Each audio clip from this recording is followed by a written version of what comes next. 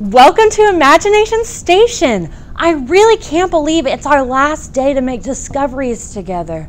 I've had so much fun with you. Today we're discovering that Jesus' power helps us be good friends. But before we dig into that, I get to ask you one last time. Did you bring your imagination today? Since it's our last day at Rocky Railway, we need tons of imagination.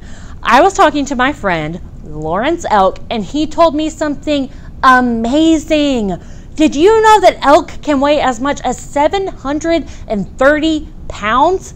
That's probably as much as all the kids watching put together. I said, Lawrence, how do you power up to carry all that weight up a mountain?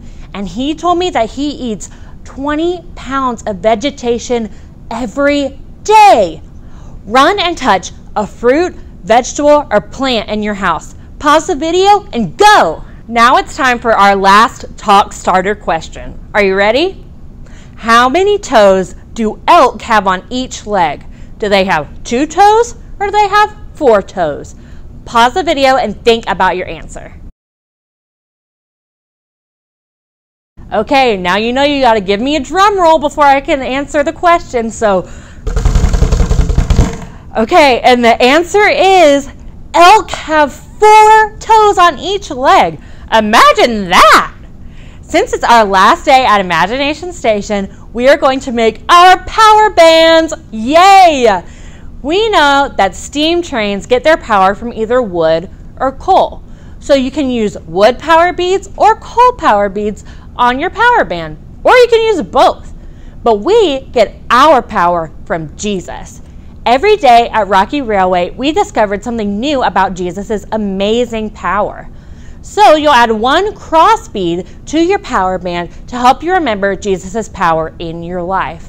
I'll walk you through the simple steps. As you work, remember that Jesus' power helps us to be good friends. Pause the video and get some supplies. You will need scissors and tape, and maybe a family member, friend, sibling, or babysitter to help you out. Okay, now it's time to start making our power bands.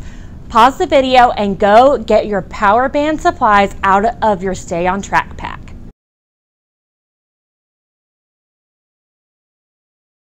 Okay, so once you get your Stay on Track pack, go ahead and get the string out of your supplies. You're going to want to tie a knot in one end of this string. You might need an adult to come help you. You need to tie it up probably 2 or 3 times to make sure that the knot is thick enough so your beads don't slide off. Okay, now that you've tied the knot on your string, you're going to take your tape and tape your string to the table. Once you've got it taped to the table, now is when you need to pause the video and put the beads on however you want. Just make sure that you put your cross bead on it. Your power bands look great! Every time you wear your power band, you can remember that Jesus uses his power to help us. And since we know that Jesus' power helps us be good friends, you can be a good friend by giving a power band to another friend. That way, your friend can remember Jesus' power too. It's been so fun doing Imagination Station with all of you guys and seeing you discover all these new things. I'm so glad we got to do this together and it was so much fun. Bye!